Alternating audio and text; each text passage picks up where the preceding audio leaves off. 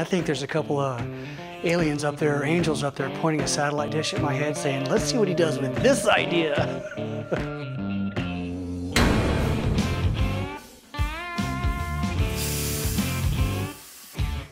I've literally been creative all my life, and when it comes to the metal sculptures, I just knew I needed to.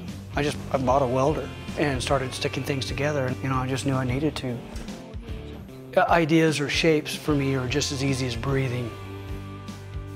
I think that it's really super important to have a hand in every aspect of it. I draw it, I do the computer work, just for the fact that I feel that energy comes through. If I'm doing my job right, I disguise the parts, and it's like, it's a shock to them when they realize it.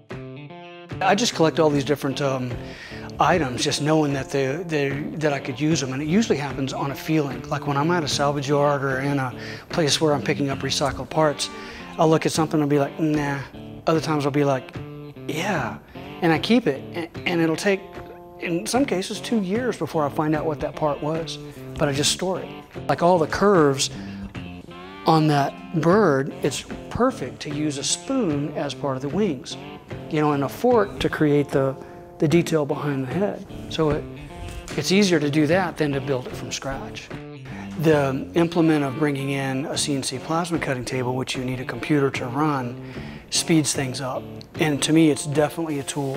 And it also influences things in the sense that now I can design and create things that I wouldn't even attempt to do by hand. That right there, I would be like, no, hell no. I'm not doing that by hand. But now I can cut that out on my table and manufacture it in a remarkable, really short time, I enjoy the whole creative process of it. I also enjoy the solitary time in my shop because it's just me. And then I also enjoy the weeks or weekends that I have a show because it's a social event.